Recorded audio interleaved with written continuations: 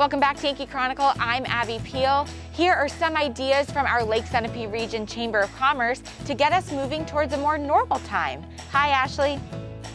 Hello from the informational booth right here on Main Street. It's Ashlee at the Lake Sunapee Region Chamber. It is spring. Well, hopefully. It's coming very quickly. The warmer temperatures are getting everyone very excited. We're looking forward to the calendar of events that it's really taking shape for the summer season. Here at the information booth, we're starting to restock all of our shelves and make sure we have all of the up-to-date content for all of our travelers and guests that will be coming through over the next few months. We have all of our information throughout the course of the office here, from the Sunapee Information Guide, from our Regional Information Guide. This is our current one, and we're coming out with our newest one at the beginning of May. So if you're interested to pick up your new Lake Sunapee Region Information Guide, the new one will be here at the office at the beginning of May, which really kicks off for us the summer season. So it is Maple Month, and we do want to make sure everyone's taking the time. I think there's about 1 week left to maple season. So if you have not yet visited a local sugar house, we encourage you to visit one of our newest members, Harding Hill Farm in Sunapee. So Tyler Webb and his family are doing a fantastic job. Their sugar house is gorgeous.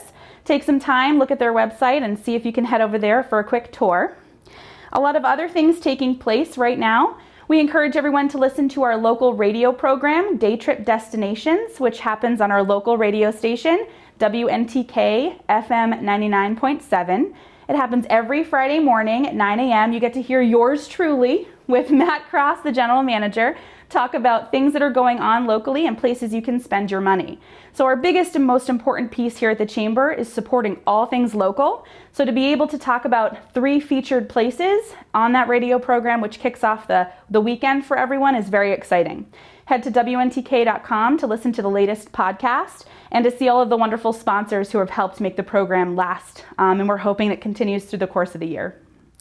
Some other pieces and parts as we move forward. The chamber members here at the office are connected to all sorts of resources, not only local ones, state ones, and federal ones, but really member to member. Connections are important in every business that you have. So to be able to use your chamber in that regard is really a great member benefit.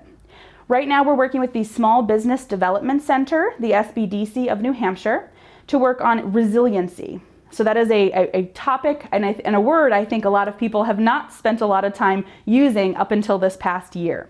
So our Resiliency Academy is kicking off in the beginning of April. So if you're a chamber member and you want to take advantage of that opportunity, it is a free resource. So you'll be able to take a series of workshops, really making sure that your business has all of the needed foundations, if you will, of resiliency moving forward. So in case we come to a situation where we've experienced this past year, maybe we'll experience it again, no one knows, but we'll be prepared and we'll be ready for should something happen like this again in the future. We're working right now with a few tri-chamber opportunities. So our neighboring chambers are all working together. Again, all of our initiatives and all of our projects are all focused on staying local. So before the summer kicks off, we're going to have a launch of an app for your phone. We're trying to meet members where we can get them, and everyone who's coming to the area, we are all on our phones probably a lot more than we should.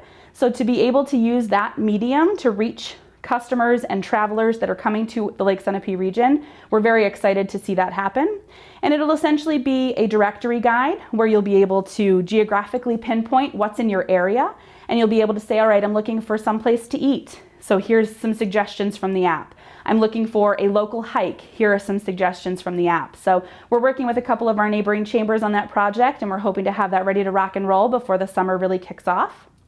Another program we're working on is the Sunapee Region Arts Atlas. Through the Center for the Arts and through the Library Arts Center, we are collaborating with them to create a printed map which will have artistic and cultural destinations that people can come up here to visit.